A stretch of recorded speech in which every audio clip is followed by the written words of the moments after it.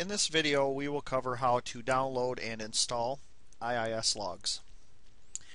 First, open up your internet browser and go to IISLogs.com and scroll down on there. Once you're at the home page, if you scroll down, you will see a downloads link. If you click the downloads link, it will take you to our page where we have all our software.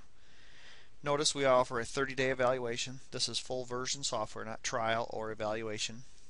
We offer two versions, a 1.0 and a 2.0. We offer two products, a standalone EXE, which is a console-based application, and then a Windows service, which runs as a background process like any other Windows service. The 1.0 version requires the .NET 1.1 framework, and the 2.0 requires the .NET 2.0 framework to run. For today's video, we will be installing the standalone EXE 2.0 version. So let's click the download link, and save it to the desktop.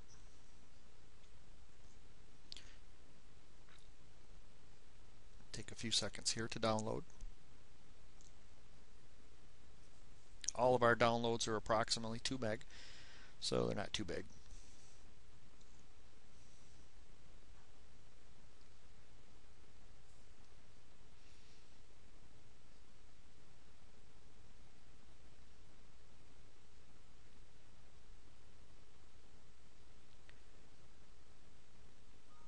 Okay, let's minimize this. Let's extract our zip file. Click extract.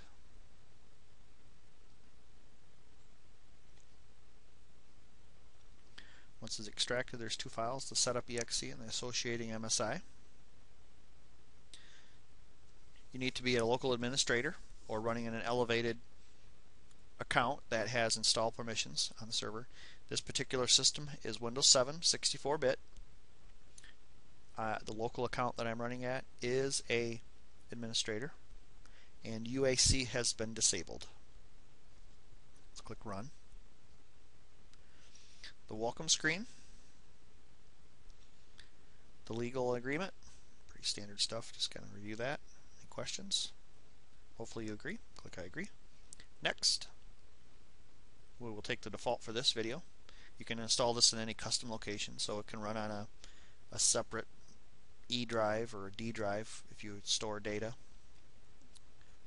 This is not hard-coded. Click Next. Let's confirm the installation while this installs. You might have noticed that this is a 64-bit machine, but it comes up in the x86 folder. IISLogs can run on a 32-bit or 64-bit operating system.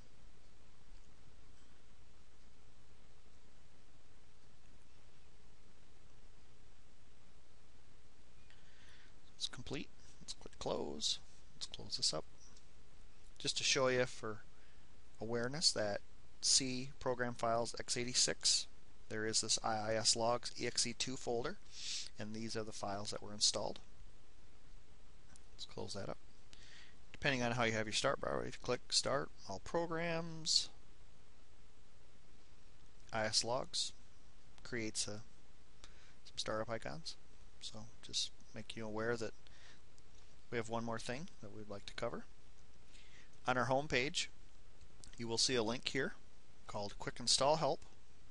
Today's video is also written in article form. It has a little bit more information of why IISLogs was started and everything and its goals, but this particular article, titled 1, 2, 3 Go Configure, covers in this article exactly what we covered in this video. So this concludes this portion of downloading and installing IISLogs. Thank you.